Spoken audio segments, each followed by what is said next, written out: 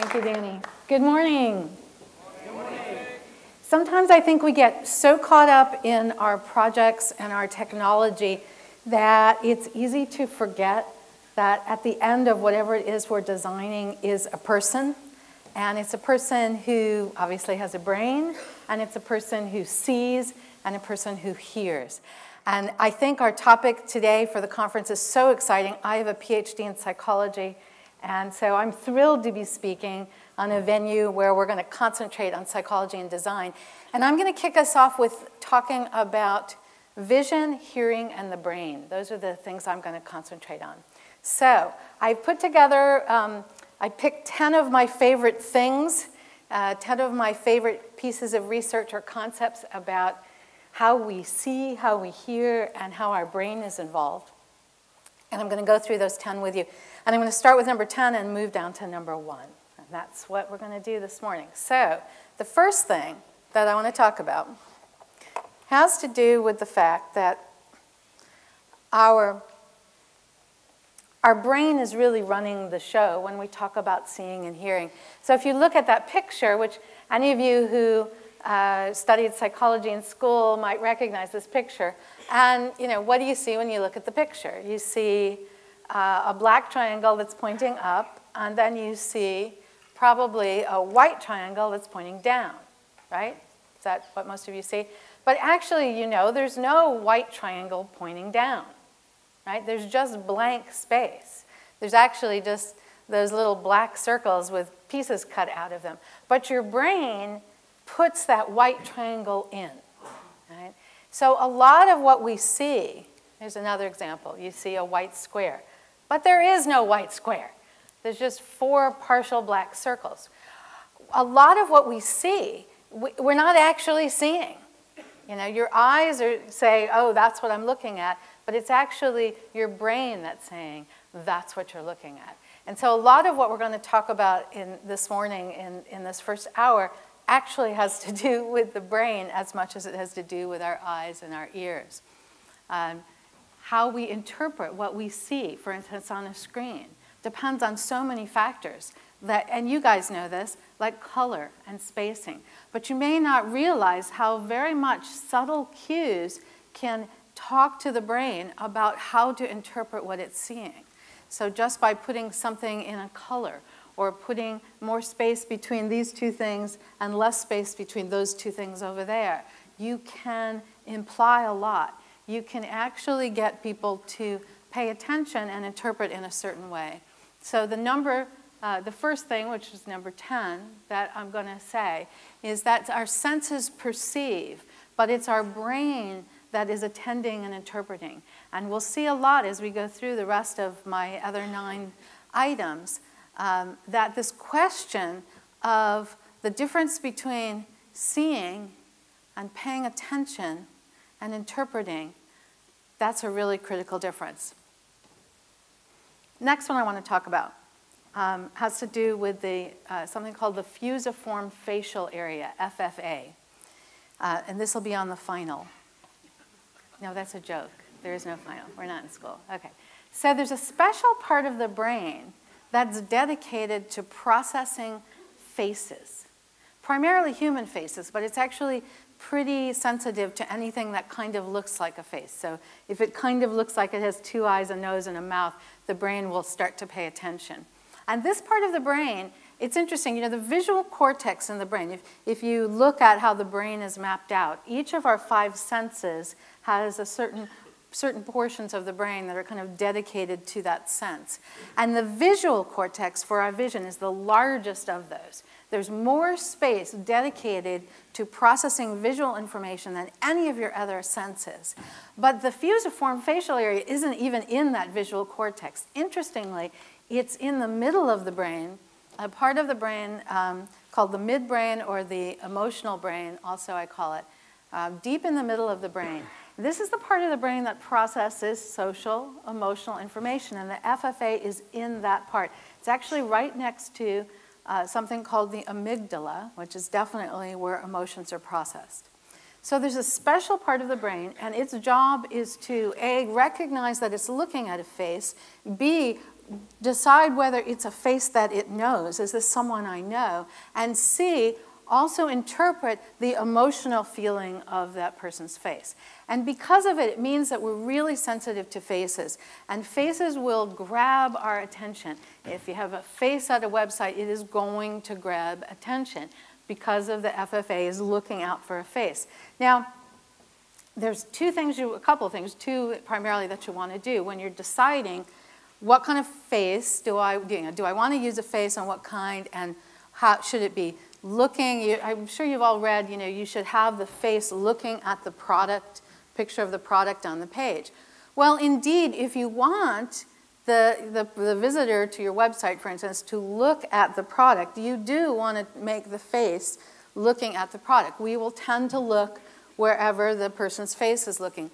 But that's not the biggest impact of faces. So a bigger impact of faces is to have the face looking right out at you, because that's going to be the biggest emotional impact of the face. By the way, I want to mention that people who have autism, there's a connection between the amygdala and the fusiform facial area. And people who have autism don't have that connection. There's something wrong with the connection.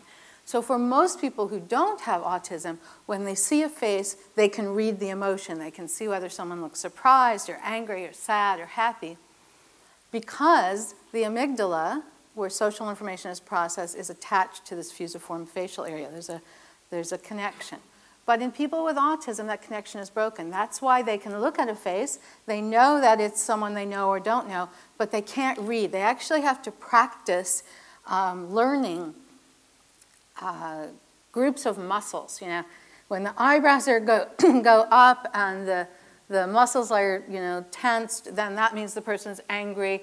If the eyebrows go up and the mouth is round, then that means the person's surprised. I mean, they actually have to memorize these things that other people who don't have autism don't have to memorize. And that's because of that connection. All right, so let's take a look at some pictures. And I just picked a collection of websites, a lot of them being universities, because I like to pick on them. I don't know why. And I think these are all probably from the United States, where I am from. And this is University of Wisconsin. I'm from the state of Wisconsin, and my son actually went to this school. And it was interesting, for a long time, if there were pictures of students, and there weren't very many, they were looking down, and they were studying very hard. And at the time, University of Wisconsin was rated the #1 party school in America. And my guess was they were trying to combat that with these pictures of very serious-looking people. So, everyone was very, very serious. We're serious here. This is University of Minnesota, and, some kind of a building in the distance, and apparently there aren't very many people that go to this school. We have one person. So no emotional impact because they're not looking right at you.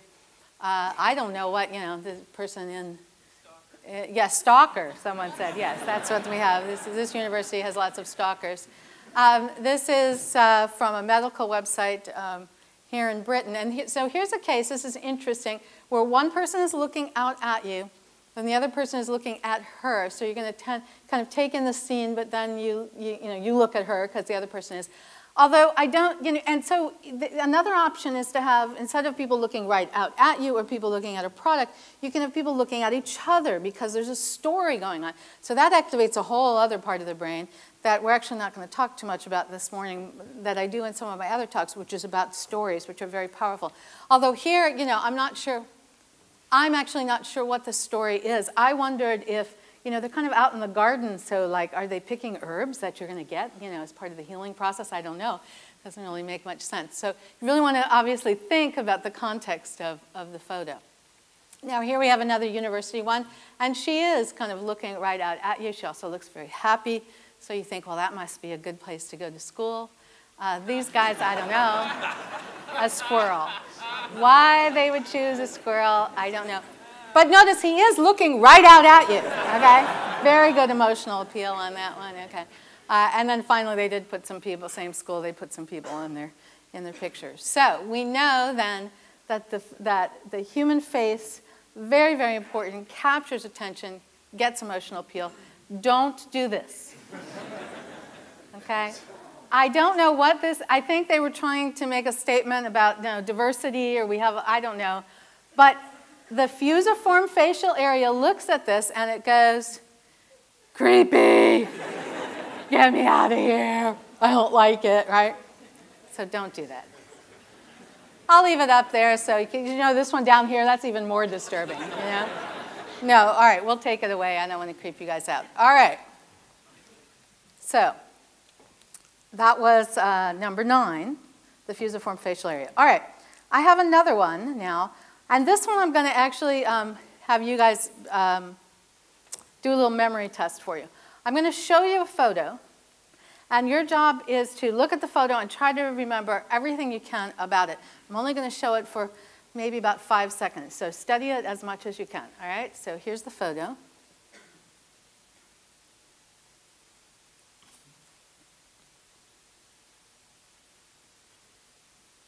Okay, so now I made the photo go away.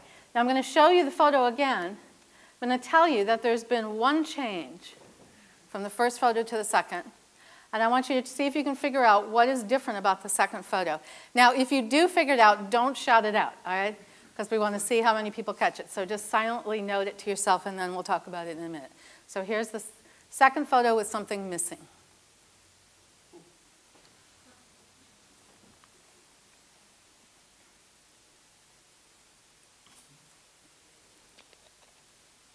Okay, what do you think? What's missing? Jet engine is gone. So how many of you caught that? Okay, and the rest of you did not. So just to go back to prove that there really was a jet engine, there's the jet engine, and now the jet engine is gone, right? Some of you were probably looking to see, you know, is that hat blue or something like that, right?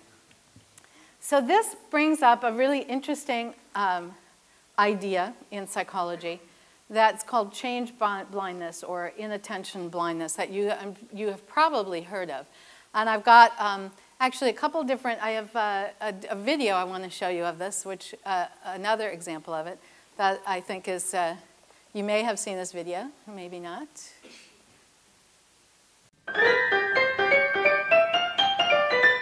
Hi, I'm Richard, this is Sarah, and we're going to perform the amazing colour-changing card trick with this blue-backed deck of cards.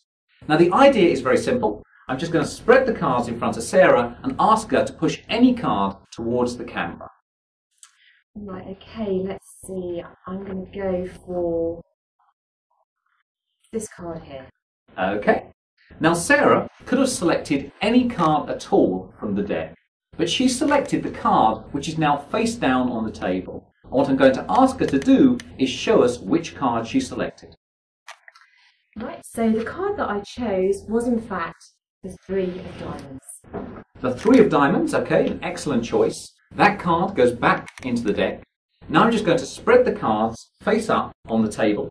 Do a little click of the fingers, and you'll see that Sarah's card here has now got a blue back. Not particularly surprising. What's slightly more surprising is all of the other cards have got red backs.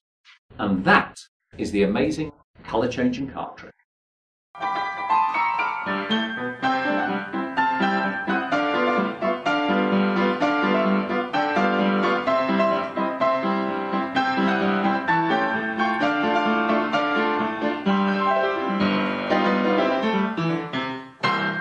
Hi, I'm Richard, this is Sarah, and we're going to perform the amazing colour-changing card trick with this blue-backed deck of cards.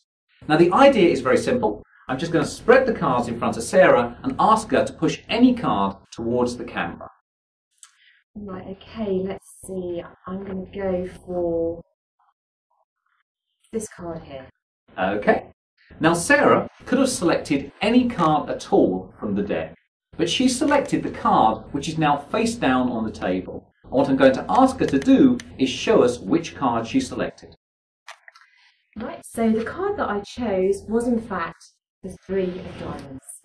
The 3 of diamonds, okay, an excellent choice. That card goes back into the deck. Now I'm just going to spread the cards face up on the table. Do a little click of the fingers, and you'll see that Sarah's card here has now got a blue back. Not particularly surprising. What's slightly more surprising is all of the other cards have got red backs.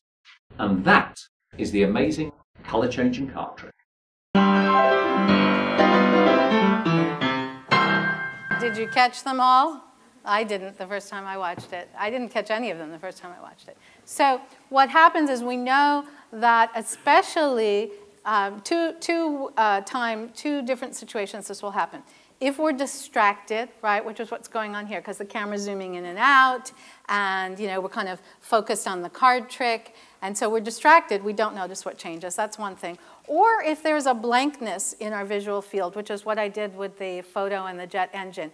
If you see one view, and then there's a blankness, and then you see another view, it's really easy for you to miss things, even if you're not distracted. And in fact, our blinking, right, makes a blank view. So this is why it's so common for people to think they have seen something and they haven't, or to miss seeing something altogether.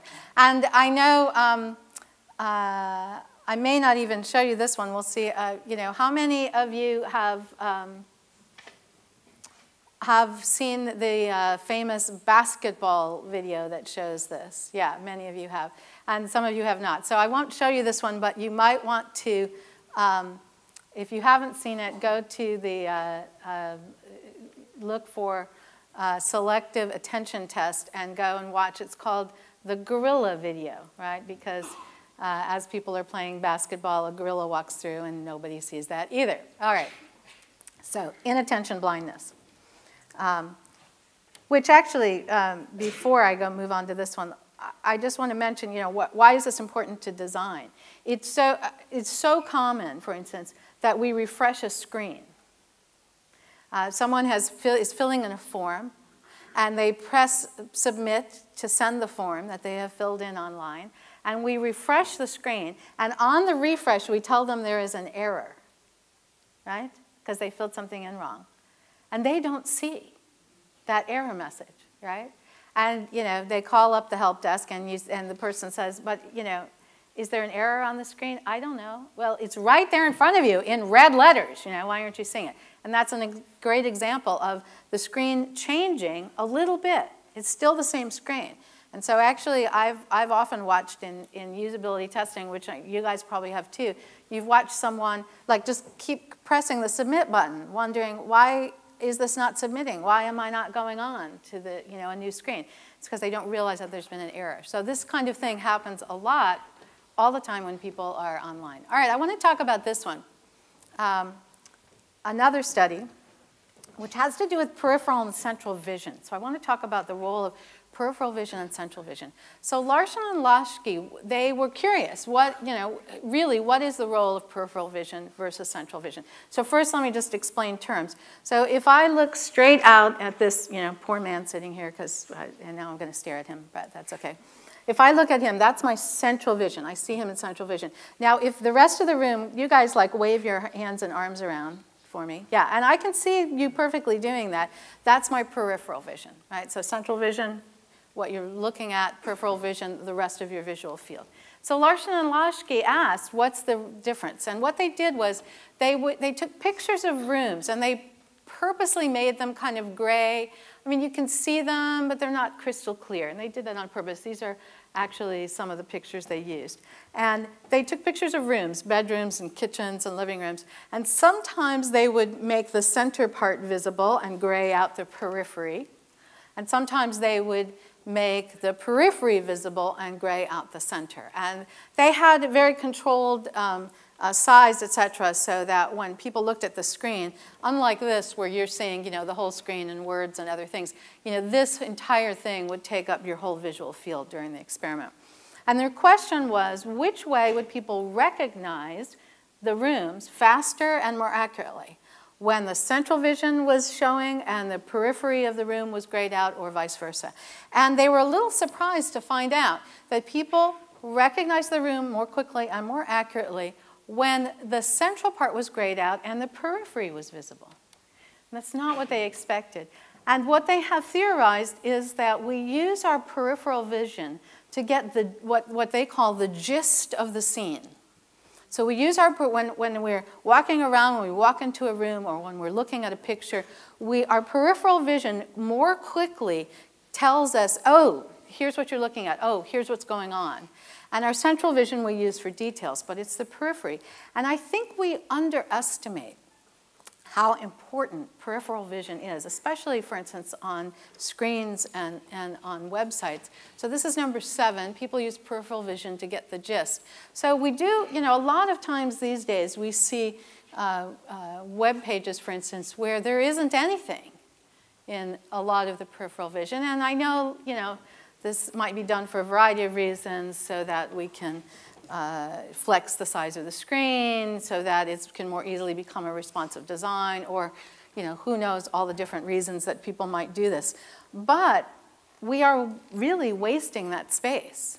If people are using peripheral vision to decide, oh, I am on the page I want to be on, or, oh, I want to stay here. Another thing we know about peripheral vision is that pictures of danger or any strong, possibly fearful situation are processed faster in peripheral vision as well. So our peripheral vision will be sending us information. For instance, this page is actually probably pretty effective in grabbing and holding attention.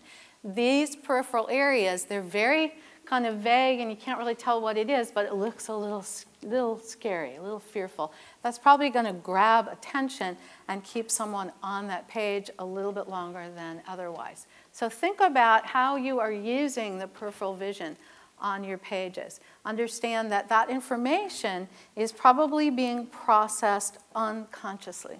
That's another point I want to bring up right now. As you're sitting there and listening to me talk and watching the slides behind me, the estimate is that there are 40 billion sensory inputs coming into your brain every second.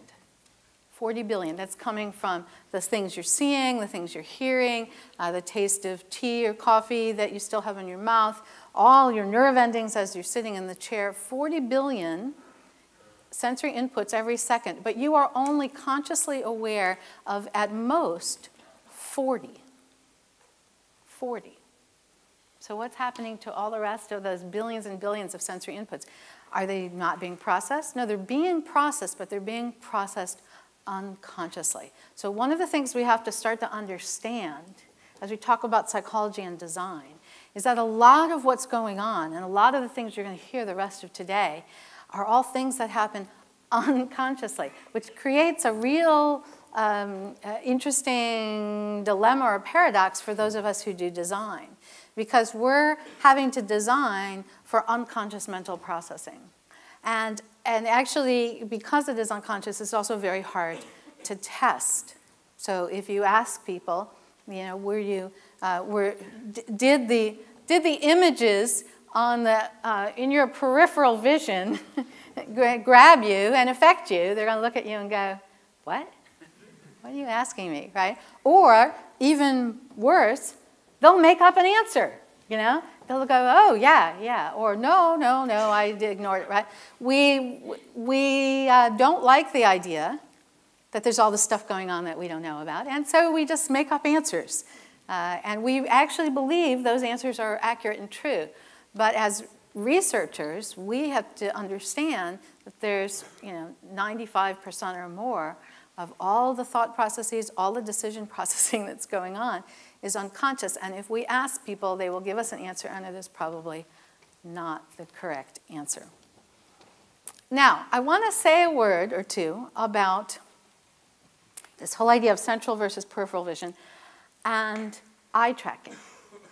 So how many of you have ever either done an eye tracking or seen results of an eye tracking test? So most of you know what I'm talking about. These are, it's a special piece of equipment. It's either a special computer to monitor or special glasses that people wear that track where they are looking. And then people use that data to decide, did someone notice something on the screen? Are they paying attention to this particular image? So I'm a real popular person at eye tracking conferences. Not. And the reason I say that is because I have criticisms of eye tracking. I think you have to be really careful. First of all, what is eye tracking measuring? Is it measuring central vision or peripheral vision? Central vision, right? So it's not measuring peripheral vision at all.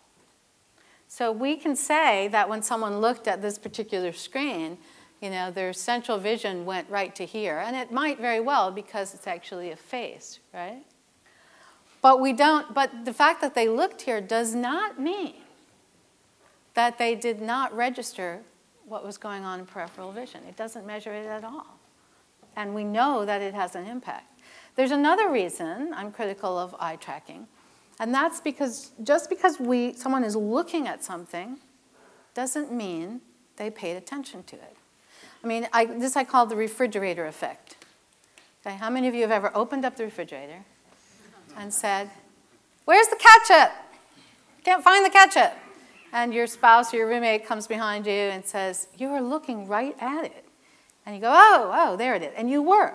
Now, if you had been wearing eye-tracking glasses, it would have shown that you were looking right at the ketchup.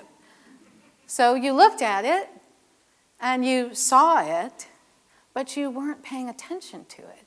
We cannot assume that just because someone looked at something and their eyes were gazing at it, that their brain paid attention at all. And that's one of the problems I have with eye tracking. So you got to be very careful. Certainly you can say that their central vision was looking at that image, but that's pretty much all you can say. And I get kind of perturbed when people then start making decisions about the web page design and, well, let's get rid of this. No one looked at it. And, you know, and I say, yeah, but it was in peripheral vision. And they go, huh?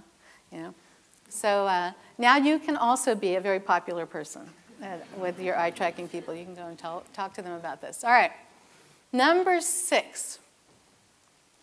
So this is a different one. This is one I find kind of interesting. So this is some research by Greg Stevens. And what he found was that, well, he would put people in an fMRI machine, functional magnetic resonance imaging. And this looks at the pattern of brain activity. And he'd put people in the machine and have them listen to a recording of someone talking. And he would put either a recording or he'd have someone talking simultaneously, which was the speaker, in another fMRI machine, and he would record their pattern. And what he found was that when people are listening to someone talk, the brain activity patterns sync up. Right? So as I'm talking to you right now, if we could look at my brain activity and look at your brain activity, we'd find that whatever activity pattern I have, you have about a millisecond or two after I do. So we actually, when people listen to someone talk, their brain syncs up. And that doesn't happen when you read something I wrote, 2 weeks ago, right? So it means that audio and video is really powerful. Actually, one of the most powerful things about video is the audio, is the sound. We pick up on so much stuff when we talk. So I can, if I wrote the sentence, I'm so glad you came to the conference, and I wrote that and you read it at a website, you don't know, there's a lot of information missing. If I said instead, I am so happy that you came to the conference, right? That conveys a lot of information through my voice. Or I could say, I'm so happy you came to the conference, right? That conveys totally different information. Written on a page, it all looks the same. And a lot of that is my voice, is the inflection and the tone of my voice. Now, if you combine that with the video, right? And if I go, I am so happy you came to the conference, right? Or I'm so happy you came to the conference. You can also get cues not just from my voice, but from my facial expression and my gestures. So audio and video really convey a richness of information that text alone cannot. Another thing that makes video so powerful is this idea of peripheral vision. Because there are some really bad videos where someone is just standing there and talking and they're not moving at all. And in that case, there isn't much movement going on in peripheral vision. But in most videos that you see online, I mean, even like that card trick one, there's things going on and there's movement. And we know that, remember, the peripheral vision, our brain is kind of clued in. And one thing we know is that when there's movement in peripheral vision, that makes us pay attention. That's because years and years ago, evolutionarily speaking, the people that noticed that a lion was coming at them from the side were the ones who lived and passed on their genes, right? And so we are very sensitive to this idea of movement. And when we see a video, there is movement, and that's going to continue to keep grabbing our attention. So I'm a big fan of having audio and video online and using that as part of our presentation because we know it will grab attention. And because of this brain syncing from the speaking. Okay. Now, next thing I want to talk about, I want to go back to the brain, which I just can't seem to leave alone. And I want to talk about something called System 1 and System 2 thinking. How many of you have read Daniel Kahneman's book, Thinking Fast and Slow? Has anyone read that? Yeah, several of you have. Great. You know, I applaud this audience for so many people having read that book. I can tell you that I go to some conferences and I ask that question and it's like nobody's heard of it or one person has read it. It's a great book, a little dense, a little hard to read, but a wonderful book. And in there, Daniel Kahneman talks about this idea of System 1 and System 2 thinking. And I'll give you some examples. So if I ask you to multiply 17 times 24 in your head, not using pen and paper, so go ahead and try it.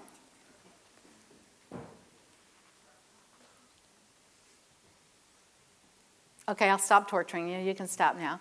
That's an example of System 2 thinking. You know, I gave a talk in London a couple of days ago, and this guy in the front seat like yelled out the answer right away. I was like, okay, you know. Is he showing off, or does he have some weird brain wiring, or what? You know? And I just smiled and said, oh, that's wonderful, right? And I don't even know if it was the right answer, because I don't even know the answer to this. Don't shout it out if you know. Right.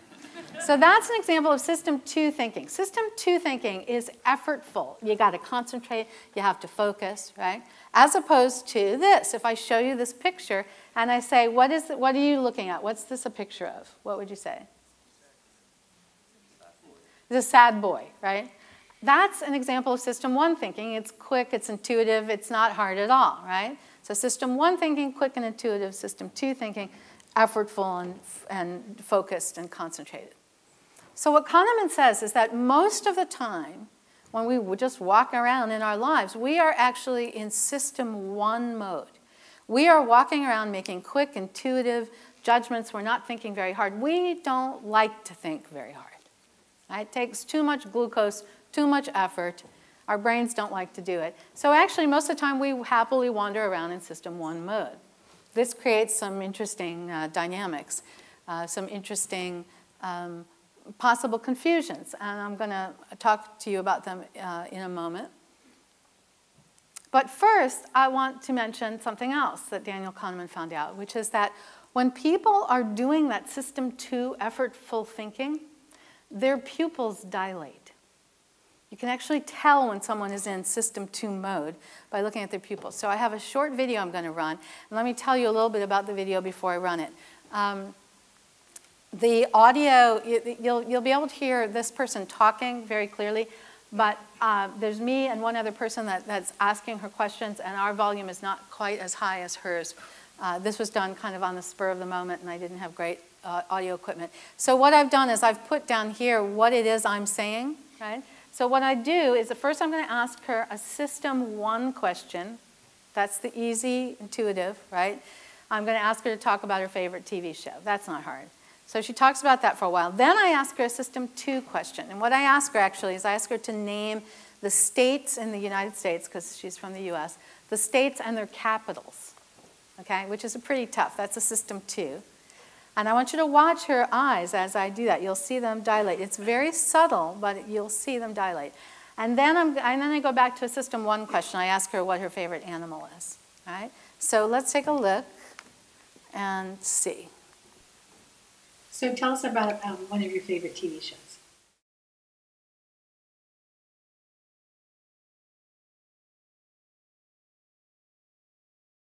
And they're in the queue. Okay, so did you see it? It was subtle, but it was there. One thing, I don't know if you noticed, but when she was doing the capitals, there was a point when her pupils constricted again. That was when she had given up. And Daniel Kahneman he would do these experiments, and he'd have a big video camera outside the room. So he was actually outside the room and having the people do this on their own, and he would talk to them in a microphone. And he'd give them, system 2 tasks to do. And then he would see their pupils constrict again, and he'd go, "You've given up, don't give up." And they'd go, "Oh, God, how did he know that?" Yeah, he's in my brain. Right? All right, so I thought we should try this out. Should we try this out with each other? So here's what we're going to do. We're going to bring up the house lights. And I'm going to explain this all to you before I let you loose to do it. Because with a group this size, when you start, it's going to get really noisy in here, and I'm not going to be able to talk to you for a while. So here's what I want you to do. I want you to find a partner to work with. So you're going to work in pairs. And you're going to take turns. So decide who's going to ask the questions first. And you're going to think up a system. You want to start with a system 1 question. Which one is that? That's the easy one. So think up a system 1 question. I mean, just, ask them about the apartment they live in, or, something where they went to college. Just something easy that won't be hard for them to talk about. And then you're going to think up a system 2. Let them do that for a minute and look at the pupils. And then you're going to think up a system 2 question. That's the hard one. I mean, ask them to multiply numbers together, or ask them for, what countries are in the United Nations, or, just something difficult. And look and see if you can see their pupils dilate. It'll be subtle, but you may be able to see it. And then you can go back to a system 1 question if you want, so you can see the pupils constrict again. All right? Then when you do that, then you're going to switch, right? And then the other person will ask the questions. Now, a few things to tell you. First of all, if you're the one who's talking and answering the questions, the tendency is, when you answer questions, to move your head around, and you go like this, and you look up and you look down. And it's really hard for the person to see your pupils when you're doing that. So try not to. Try to be like the woman in the video was, just like, stand still. It'll feel a little weird because you're just like talking without looking around like you usually do. But you can do it. It won't be too hard. All right?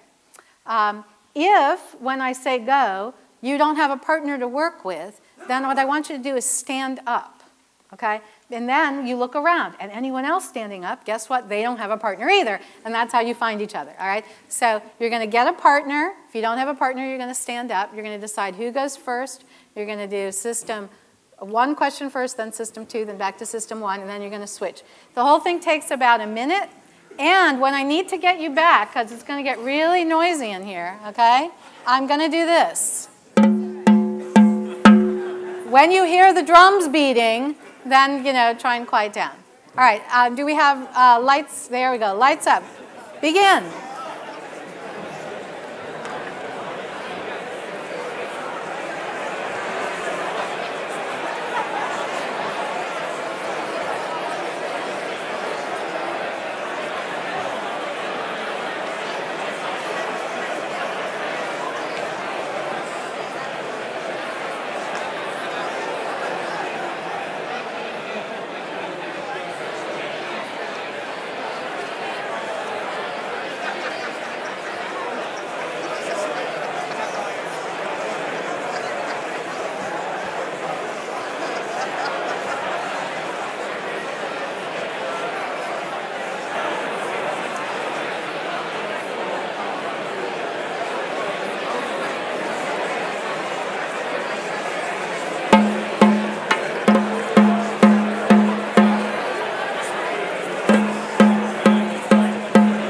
Okay.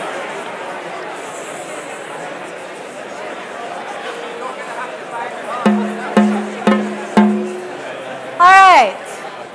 So, did anybody see it? How many of you could see the pupil? Yeah, some of you good. Good. It's subtle, but you can see it. Now, I do have to tell you that there's one of the reasons why your pupils might dilate like that, and that's if you're attracted to someone. So, I'm not commenting on that, but you'll have to figure that out by yourselves. All right. So system 1 and system 2 thinking. So for instance, Daniel Kahneman would give people this paragraph. In a lake, there is a patch of lily pads. Every day, the patch doubles in size. If it takes 48 days for the patch to cover the entire lake, how long would it take for the patch to cover half of the lake? How many of you say 24 days? And how many of you say 47?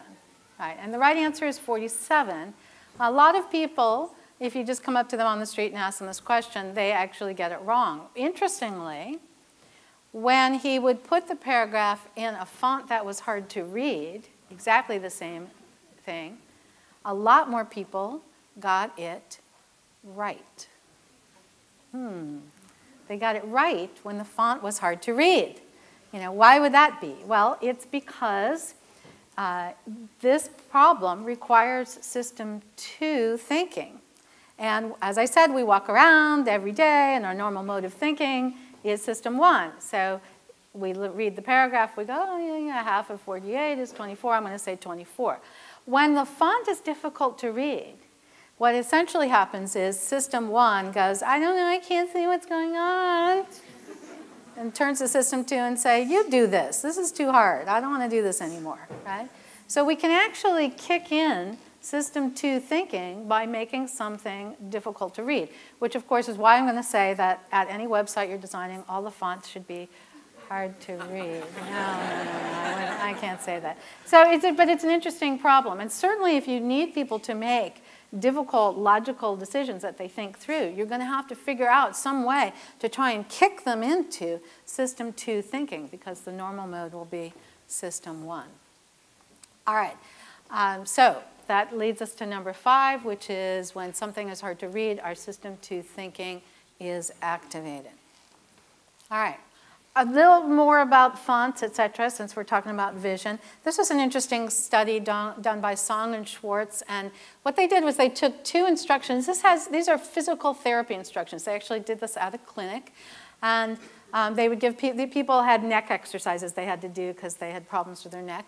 And so sometimes they would give the instructions in a very simple, easy to read font, and sometimes they would give them in a difficult, kind of decorative, overly decorative font. And what they found, they asked people 2 questions. One was they asked them, how long do you think it'll take to do this exercise? And the people and then they actually measured to see how often people did the exercise later on. So what they found was when it was an easy to read font, people said they thought it would take on average 8 minutes to do. And when it was in a hard to read font, they said they thought it would take 15 minutes to do.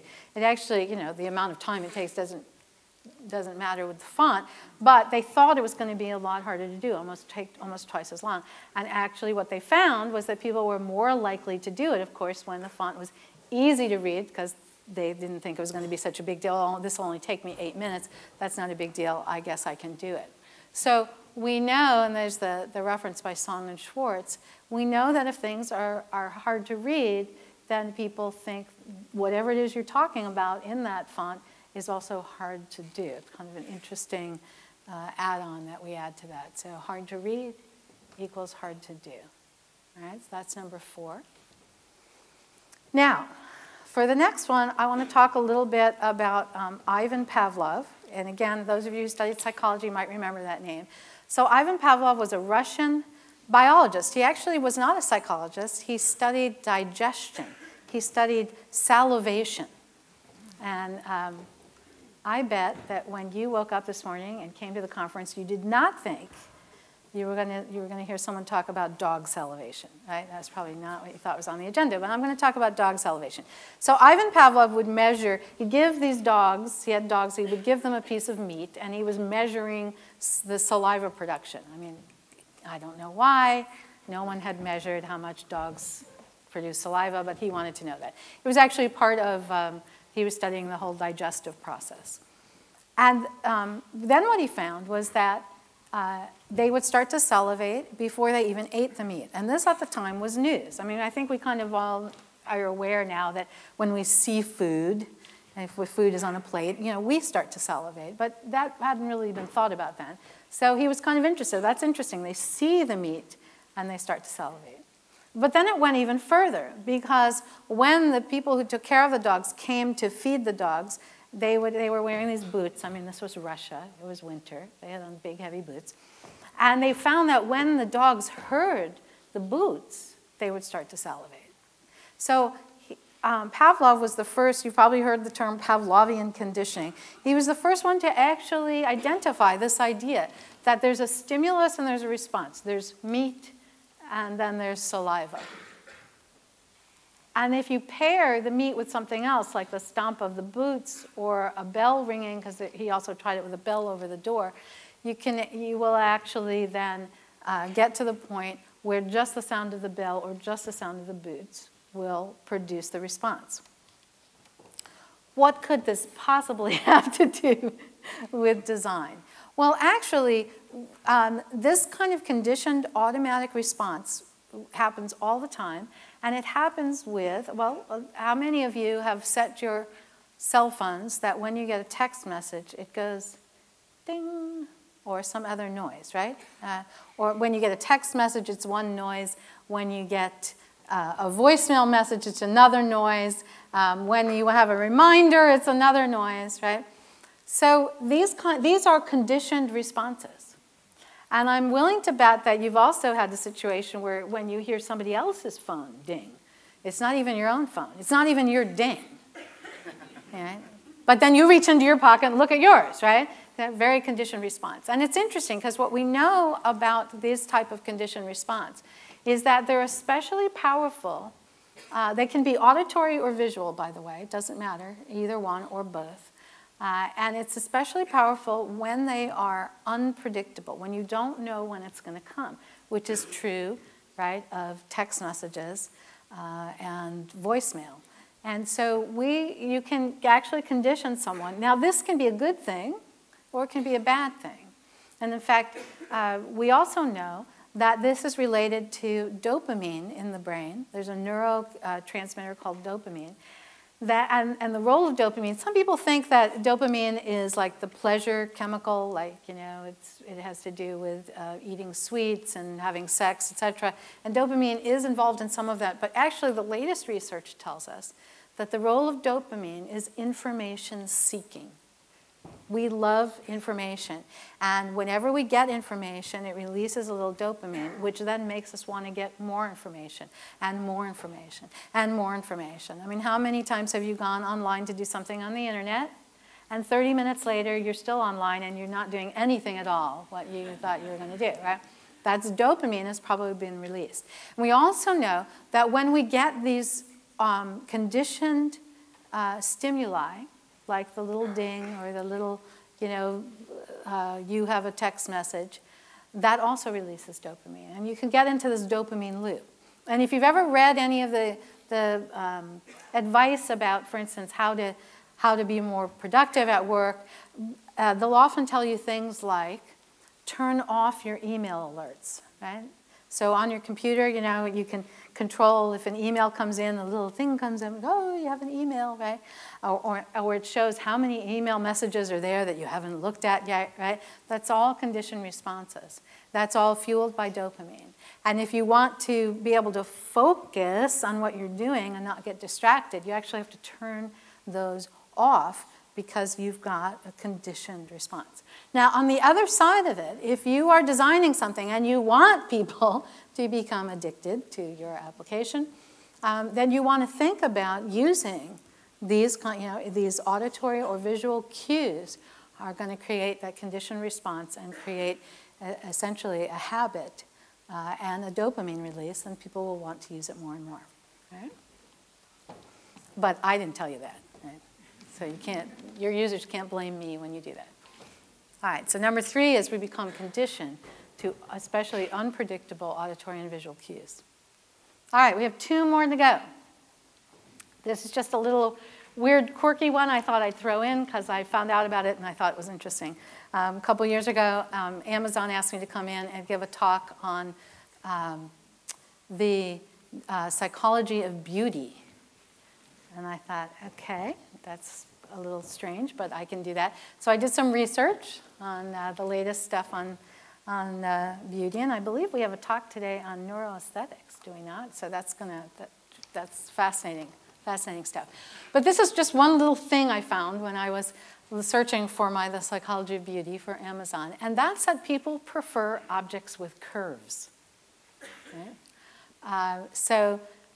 This is a study that, they would show people watches with square faces versus round, couches with square edges versus round, abstract figures that had hard edges versus not hard edges, and they also tested out objects that had a lot of little spiky things.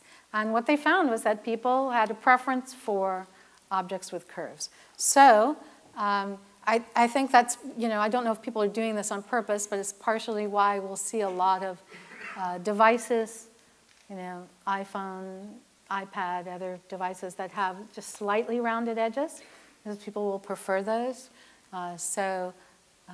People would, just, again, probably unconsciously prefer this device over this device because this one has square edges. And what you want to do is avoid something like this. Okay. That's an actual product. Supposedly they're doing it because I think if you put the spiky things on when you drop it, it protects it. But, people will not think that's beautiful. All right, and so we have one left. And for this one, I need some help from you guys on this one to demonstrate something, and then we'll talk about it. So what I need, you may have noticed that I used one of these drums, right? And I have other drums. I have tambourine. I have various shaking devices. So I need 7 volunteers, 7 brave people. If you've always wanted to play percussion in the band, this is your opportunity. If you've never played percussion, that's okay. So I need 7 people to come up, and we're going to create a little percussion band and to help me demonstrate. So 7 people can be from the... We'll wait. If you want to come down from the way back, we'll wait on you. All right, we have 1. We have 2. We have 3 coming down from the back. 4, 5, 6, 7. Oh, no, 4. They were just getting up. Let's see. 1, 2, 3, 4. All right, I think we got it. Come on up. Excellent, excellent. We have steps right out here. So you guys pick whatever you'd like to play. Different drums. We have a woodblock thing. I left my cowbell at home. It was too heavy to bring on in the suitcase. Both is good, yeah. All right. 1, 2, 3, 4, 5. We're missing a person, aren't we? I need one more. Here he comes. All right. Very good. So we'll wait for our 7th person here. You got 2 drums, a wood block, and a shaker to choose from here. What would you like? Shaker. Shaker. All right. Line up here. So what I would like you guys to do is play.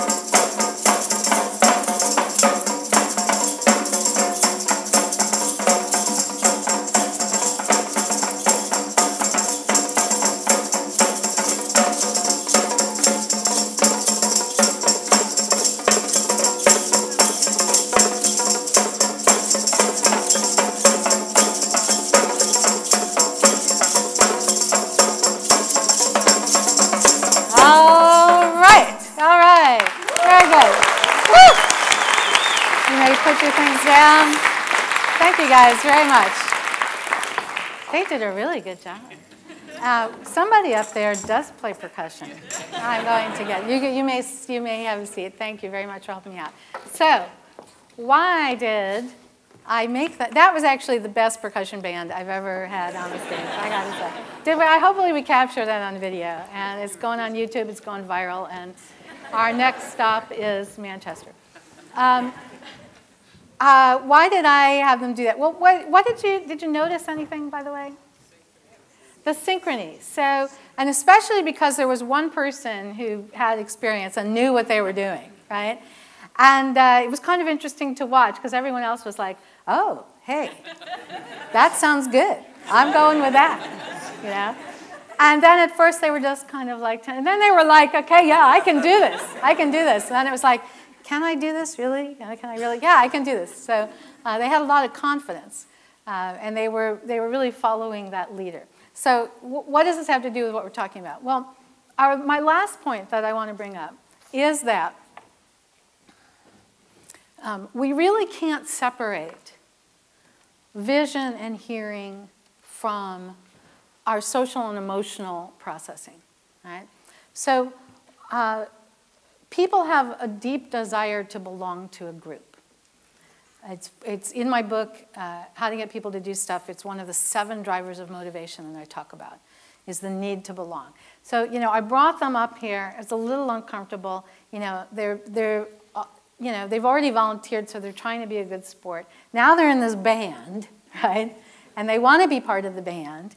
And they were so grateful that a leader took over. In fact, what's interesting is they were looking right out at you, I noticed. And I can tell you that sometimes when I do this and there isn't a strong leader, they are looking at each other. They're looking at me, please tell us what to do, right? But in this case, they didn't have to because they had that strong leader. They were part of a group. We know that when people do something in synchrony, when they drum like that, when they sing, when they dance, when they play in a band, we know a couple things happen physiologically. First of all, oxytocin is released. And oxytocin is a bonding chemical, and it will make the group bond. So actually those 7 people, if you see them at break all huddled together, it's because they may not realize it, but they've had an oxytocin release together, and it's going to make them bond together. We also know, for instance, there's research study that when people sing together, their heartbeats start beating in synchrony with each other. Right?